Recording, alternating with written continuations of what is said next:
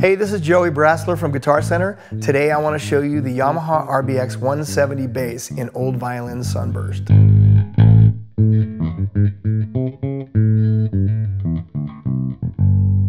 Yamaha has been making musical instruments for about 120 years. They started making pianos, and in the early 60s they came out with electric guitars and basses, and they've been making electric guitars and basses ever since.